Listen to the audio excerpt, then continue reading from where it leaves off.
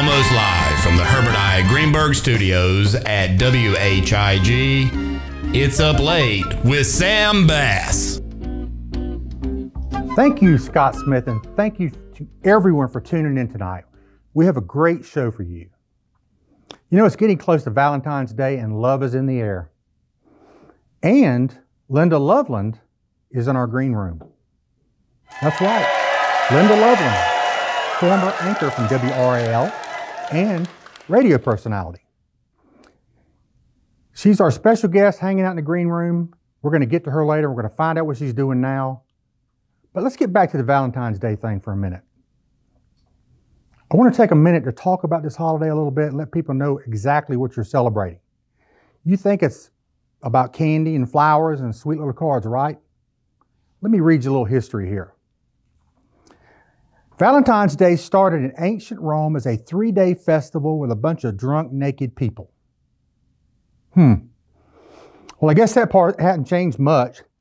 But anyway, the ancient Romans would brutally sacrifice a couple of poor animals, get drunk, and have a matchmaking lottery where the men would draw names of women from a jar and they would be paired up to do drunk and naked things. Oh no. That's kind of like a really sick version of Spin the Bottle, right? So for the remainder of the festival, this would go on. Doesn't sound very romantic at all to me. It actually gets worse. Later on, sometime in the 3rd century AD, a Roman emperor executed a couple of guys named Valentine on February 14th. And it became known as St. Valentine's Day. Over the following centuries, the festival became intertwined with other pagan festivals of love and fertility happening around the same time, and eventually, you knew it would happen, Hallmark got involved. And now we have it as a sweet, sappy holiday we all know as love, instead of the brutal, bloody day it originally was. Now, there are some folks who go all out, buy jewelry, go out to dinner, that kind of thing, have a big old time, or they go to CVS and get a box of candy and a card, like me, call it a day. So that brings me to my top 5 list tonight. I have them here. Real Valentine's cards, folks. We're top notch on here. So here they are, the 5 worst Valentine's cards. Number 5. Oh, look. This one is from Joe Biden to his wife, Jill. Maybe I can get through the gibberish and make it make sense. To my Valentine, Jill, after all these years, I'm still falling for you. In fact, I'm falling everywhere I go. Off my bike, down the steps, up on the stage. Well, I guess it was kind of sweet. Love, Joe. Aww. Number 4. We're equal on this show, folks. This one's from Donald Trump to his wife, Melania. My dear Melania, or I should say, this is huge. My dear Melania, I know things have been stormy between us. Wait a minute. Isn't Stormy the actress that he was supposedly had an affair with? Anyway, going on here. My dear Melania, I know things have been stormy between us, but you have grabbed my heart in the way I grabbed, never mind, I can't finish that. Number 3. This one is from Ozzy Osbourne to his wife, Sharon. I'm going to do my best Ozzy here. Hopefully you can understand me because you can't understand him. Here we go. Sharon, I got you the most beautiful dove for Valentine's Day, but I can't remember what I did with it. So I got you this bloody card instead. I seem to recall an incident with Ozzy and a dove here. Maybe this goes back to the ancient Romans and the animal sacrifices. Number 2. I'm very hesitant to read this one. From Bill Cosby. Dear Valentine, I promise you this is just a candy heart and not a Quaalude. Here, try one. Look, it even says just relax. Oh no. That is not cool. You know, I've never been able to watch these pudding pop commercials the same since Bill went through his stuff. Creep. All right, and here it is. The number one worst Valentine's card you would ever want to receive. Pretty bad. It's from Jeffrey Dahmer. This ought to be a good one. Dear Valentine, I would love to eat your heart out. Love, Jeffrey. Real simple and to the point. It's got to be kind of older because I think somebody shanked him in prison several years ago, but this is, I guess, is out of the archives, but pretty tough. We'll be right back. Sit tight. Lynda Loveland's coming right up.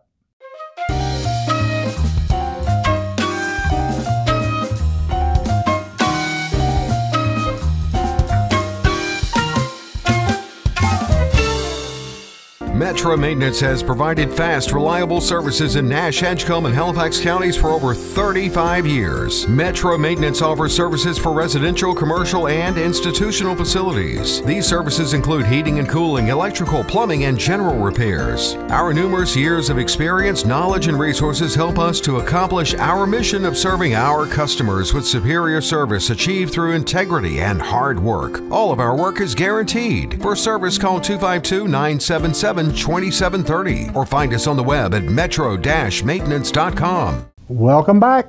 I'm sitting here with Lynda Loveland in person, folks, right here in Rocky Mount. It is such a pleasure to be here. I really appreciate you coming and doing this. It's a good time. Thanks I've been for watching you on inviting me. TV for all those years, and it's just a treat to have you here. Oh, thank you. So I'm going to get this out of the way. How tall are you?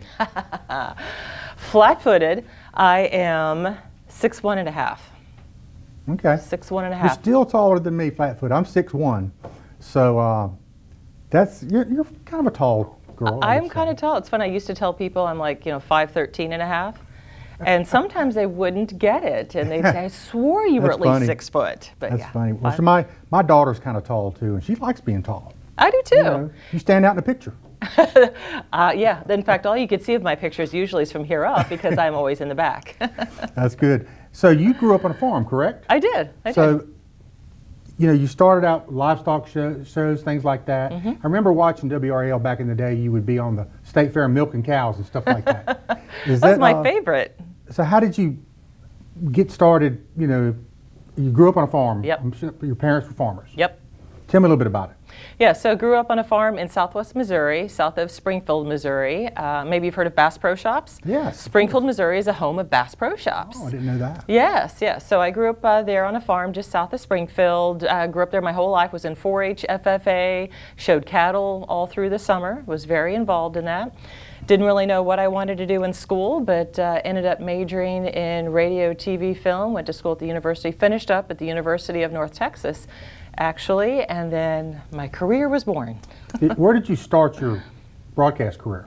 KLST in San Angelo, Texas. Okay. I think it was market 150, 148, something like that. And then from there went to Columbia, Missouri, and from there WRAL. So, getting back to your farm life, you used to show livestock at fairs too? Every summer, yeah. Every summer. So how old were you at this period I of time? probably started in middle school, so I was maybe 11, 12, 10, 11, 12, right around there. Wow. Yeah. So you have a big family, you have a lot of siblings? 2 older sisters, they're 11 and 12 years older than me, so I was kind of like an only child, yeah. I think it was a little bit of an oops. Yeah, well, I have a brother that's 8 years younger. We always say he was a mistake. But he said he was a surprise. A surprise. So, yeah, so are they tall like you are? They are. I've got my oldest sister is 6 foot, my middle sister is 5'10", and then I'm 6'1½". So yeah, I'm the biggest. Okay. So I've got a picture of you standing with a group of other young women, and you're kind of towering over them a little bit. We're going to put the I'm picture sure up. I am. Was this at a fair? What was this? Yeah. Oh, so that was up for the National Shorthorn Queen. That was a competition in Denver, Colorado. First time I ever took a plane, but I was the Missouri Shorthorn Queen, and so we were there for the national competition. You were the Shorthorn Queen. Yes. That doesn't even make sense. Breed of cattle. Yes, that's what I showed. That's what I showed. Cattle all summer long. I showed Shorthorn. So I was the shorthorn queen from Missouri. That's the interesting fact. You will not hear this anywhere else, folks. So you were at Capital Broadcasting Company for about 20 years, correct? Yeah, sure was. And first on TV, then on radio. How did that transition go between the two? It's funny. It was actually kind of hard going from TV to radio, because in TV you have to be very objective. So you're right down the middle of the road. You can't have an opinion. You are just giving the news, and you let people have their own opinion, right? Make their own opinion from that. But when you go to radio, to have a good radio show, you have to have an opinion. Right. You can't just be some chump who's just saying what's going on. You've got to have an opinion. That just makes it more interesting, right? And that was the hardest thing for me to do. They said, Lynda, have an opinion, about something. That was the hardest thing. But making the transition from radio to TV, going back to TV, I think actually loosened me up a little bit and made me a better anchor. So when you went to radio, does that save you time in the morning getting ready? Yes. You got to roll out of bed in your pajamas and go to work? Almost. It did save me time, but I still got ready. I always wore appropriate clothing, but it did save me some time, yes. Which one did you enjoy one more than the other? I enjoyed both, actually. The funny thing with radio was that you started talking and having this conversation with like 3 or 4 other people in the room, and you forget how many thousands of people are listening, just like in TV. But it was a little more conversational, a little more personal, and sometimes you kind of forgot that a little bit. Do you still keep in touch with Bill Jordan? Yeah, everybody from both TV and radio. Yeah, it's great to see everybody. We still try to get together. I used to love listening to you guys in the morning. It was a great radio show. Oh, thanks. I appreciate It's just not the same as it used to be these days. Everything is different, Sam, isn't it? Is it? Yes. So now you're working for Farm Bureau. So what exactly are you doing for them? I'm the Director of Communications for the North Carolina Farm Bureau Federation. So this is the agriculture side and not the insurance side. We are the voice of agriculture. So you've come full circle, kind of. I really have. That's what makes it Really kind cool. of interesting. Yeah, I didn't think I would be going back to that, but the way things worked out, and it's been fantastic. So do you think your experience with TV and radio has helped you in this role? Yeah, absolutely. I actually do a lot of the same things. We're sharing stories, and that's what I did in both TV, really, and radio in different ways, was sharing stories, telling stories, and that's what I'm doing now. So do you see any big issue right now facing farmers in North Carolina that? Yeah, right to farm, protections, as water issues that can always be an issue, labor issues. Labor is an issue for everybody, for every business. Yeah. There aren't enough people to work. Exactly. I know the issue. wastewater from hog farms, stuff like that, it's a big issue. It is a big issue, something that they're great at dealing with and working to change and to make better all the time, but there are all kinds of rules and regulations regarding that, so it's a very strict and very monitored thing. I recently saw a show on Netflix, this You Are What You Eat. Don't watch it. It's about, and there's a lot of North Carolina farms are featured in there, and it's not positive stuff. No, and you have to remember who makes a lot of those films, too. That's something to dig into. So there was somewhat of an agenda I could pick up in there. So, yeah, that's something to keep in mind. Okay, so we're going to move on. So I was stalking your Instagram. I'm not a stalker. Uh-oh.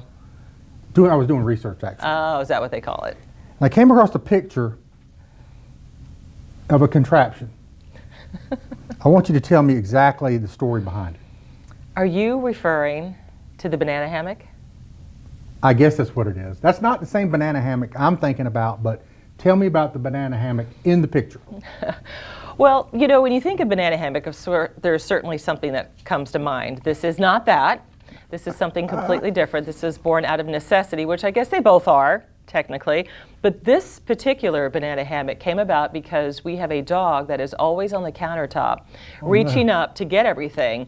And he is big enough that he can reach to the back of the counter and get everything. No matter how far you push things back, he can reach it. And he loves bananas. So he would always snag, and we'd find the tips from the bunch of bananas somewhere behind the chaise lounge.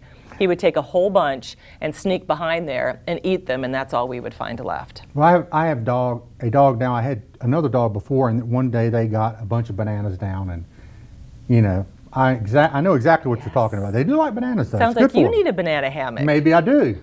I might already have one. Maybe not. All right, so I got another one. This will freak me out a little bit. It's a picture of your couch that you cleaned out. So I want you to, it's obvious that y'all eat on your couch because there's spoons and forks and stuff in there. You'll have to explain the we. And dog hair. So Tell me a little bit about this picture. I feel like I'm being outed with this, kind of. So we were doing a cleaning, and we thought, so we got, you take up the couch cushions. There's always stuff everywhere. Well, this particular couch, for whatever reason, you take off the cushions, and there's more there than meets the eye. So you clean all that up. So it was clean. And then we started feeling around deep in the corners, and this couch has really deep pockets. Like it's another 4 inches down along each side. So we started reaching up in there, down in there, and pulling all this stuff out, and it just kept going, and it kept going. And that was the final product. Everything you see in that picture we found deep in the wedge of the couch. Well, I've been told you did an inventory. We did an inventory, and this is what we came up with. You're going to tell us what was in there. Yep, there was one thing actually you don't see in the picture. They were handcuffs, kids' handcuffs, and I had already started to put things away, and so that didn't make the picture. I'm glad they were kids' handcuffs, because that would be more explaining as you'd have to do. Exactly. Go ahead. Kids' handcuffs. Okay, so we found 5 forks, 4 spoons, pair of pliers, 6 chapsticks, 9 writing utensils, pens and pencils, 3 straws, nail clippers, 2 Nerf bullets, 1 bamboo skewer, 4 AA batteries, 11 candy wrappers, 2 chip clips, dental floss, a sliced cheese wrapper, 71 cents, Christmas lights remote, which actually came in handy. We finally found that. That was very important. The TV remote, the other TV remote, zombie run card game. I don't even know what that is. I don't remember seeing it. 13 trading cards, $10 Apple gift card, and 2 popsicle sticks. Wow. So what did you do with all this stuff when you got it out of there? You just threw it in the trash? Everything except the utensils. We washed those suckers and kept them. Right? Yeah, we kept those. So there was dog hair. So yeah. you have dogs. We have dogs. Tell me about your dogs. We have 2 Old English sheepdogs. They are almost 11 years old, and then we have a 3-year-old mix that's Lab, Great Dane, and Bloodhound. Very strange mix. Very fun dog. Mix. It is. And then we just got a 15-week-old Great Dane puppy. Wow. Yeah. So we have a house full. It's a Great Dane, and he's a puppy. He's already big, right? 40 pounds. Wow. 40 My dog pounds. is full grown. She's a chocolate lab, and she's 60 pounds. She's full grown. So she's gonna be biggin'. Yeah, I would think so. Yep. So you're married. Yep. And how long have you been married? 22 years. So on Valentine's Day, does your husband give you the dinner and the jewelry or box of candy and the card like I do? We're more of he knows I love chocolate. So honestly, I prefer the chocolate, and usually gets chocolate and flowers, and we'll do dinner. Y'all don't sacrifice animals or anything like that? No, not in a long time. I'm glad. Yeah. Not in a long time.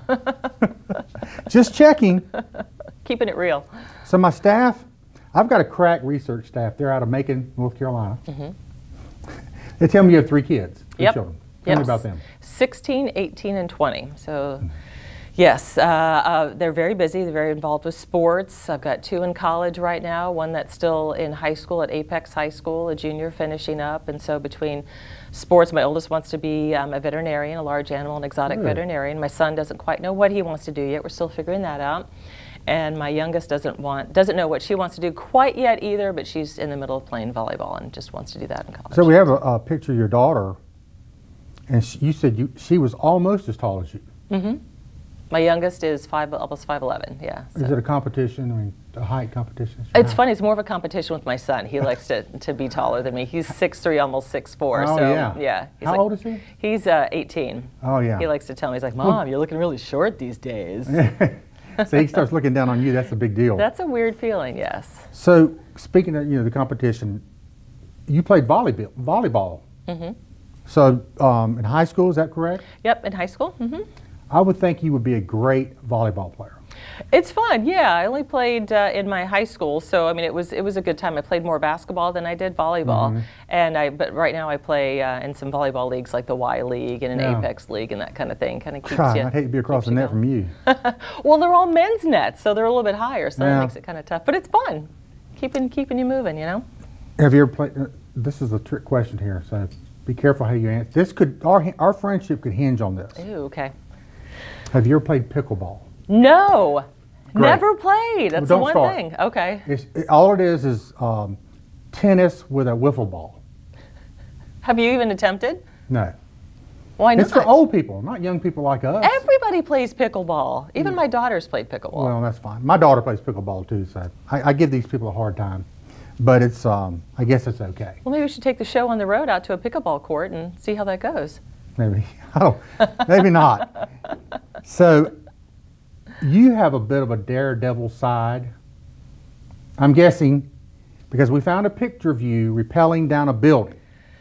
That was a benefit for Special Olympics. I just did it without even thinking. I just tried to sort of shut down while I did that. It's for a great cause. It's to raise awareness, and WRAL anchors had done that every year, and they asked me to do that. And without really thinking about it, I just sort of agreed. It's sort of one of those things, yeah, I'll do that. And then the closer you get to it, you're thinking, that may have been a bad choice. I'm not sure how I feel about that. So they kind of had to twist your arm a little bit, or did you didn't think about it? No, I was like, no, I'm going to do it. Oh my God, what did I just sign up for? You know, one of those kind of things. So I think I remember Elizabeth Gardner did it. Yep. And who else? Gosh, I don't know if Ken Smith eventually ended up doing it. I want to say maybe Amy Wilmot did it. There are several people who have done it. And it's like every year thing. Every year. Off the Wells Fargo building in Raleigh. Yeah, every year. But what was interesting about that time, so we did some training before, and they say you just sort of like, you know, you go over sort of backwards, so your back is facing out. So you're facing the top of the building, and you know all that's out back there. But then when it came time, and you're also live on the news at the same time, right? So there's that added pressure. So we get to the edge, I'm all suited up, get to the edge, the tall of the building. I can't remember how many stories it was like scary. But they said, okay, now so this time though, we want you to just sit on the edge and like dip over the side like you're getting into a pool. So I'm sitting on the edge of this tall building in downtown Raleigh, with my hands on the edge, and they said, okay, just push yourself down over the edge like you're and then just turn around and face the building. Well, I'd never done that before. So you're looking out over the entire city of Raleigh, how many stories up, and then you go over the edge and then just have to flip, and then that's all live on air. But we did it, got it done. Well, I don't know if I could do that or not. I'm not really good with heights. Well, it was the fastest descent they'd ever had. You want to get it over with, I guess. At that point, it's like, oh, let's get down. Zzz, all the way down. So what's next for Lynda Loveland? Is there anything you haven't tried that you want to do, or any place you want to visit, that kind of thing? I wouldn't mind doing some traveling, but I've been so fortunate that I've been able to see a lot and do a lot, and I feel I'm really fulfilled with all of that, and I love what I do for Farm Bureau, getting to share stories of agriculture and the people who feed us. So there's not a lot left on the table. I mean, I can always like to see a lot of different things, but yeah, I love what I do. I don't want to stop anytime soon. So nothing left on the bucket list, like learning how to play pickleball or anything like that? No, I've even raced a car at Charlotte. You know, I did that one time too. I remember Mike so Easley did that, the former governor, wrecked it. Remember that? He wrecked one. I do. You didn't do that, did you? No. I think my average speed was 131 by the time you took everything into the straightaways. People don't realize how high those banks are. It's really banked. Like some of the smaller tracks, like you can barely walk up the bank. It's I've been out there on the Charlotte Motor Speedway, and it is really unbelievable how high that bank is. Yeah, it's a lot of fun. And so I've got another question. Okay. Since you grew up around cattle, and you might want to defer this question to Mark Roberts. Okay. And there's a reason. Oh boy. I saw y'all on the Raleigh Christmas parade, by the way. Do you know how to play? Sit tight. It's a surprise. The cowbell. That may be the easiest instrument. Yes. So I know Mark Roberts had a T-shirt that said "More Cowbell." More cowbell. I remember that because he plays the drums. Yes, he does. He's a multi-talented kind of guy. Yeah, he's kind of a crazy guy. Well, look, I want to thank you for taking the time to come in here and visiting with us. It's been a real pleasure for you to be here. Thank you. I really appreciate the invitation. Love to have you back sometime. I would love that. Thank you so much. Thank you. Thank you. We'll be right back.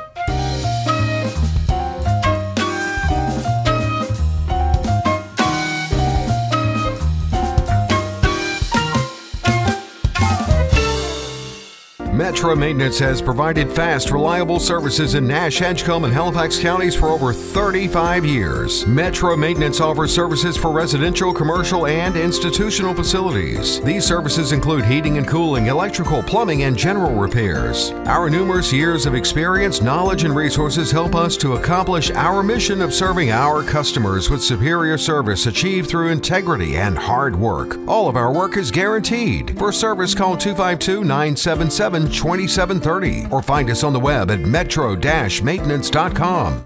Hey, I want to thank my special guest, Lynda Loveland, for coming down to Rocky Mountain, visiting with us tonight. Had a great conversation.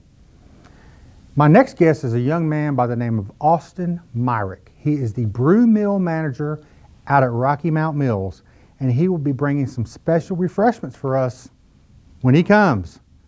So join us every Thursday night at 10 o'clock right here on Up Late with Sam Bass. I'll see you soon.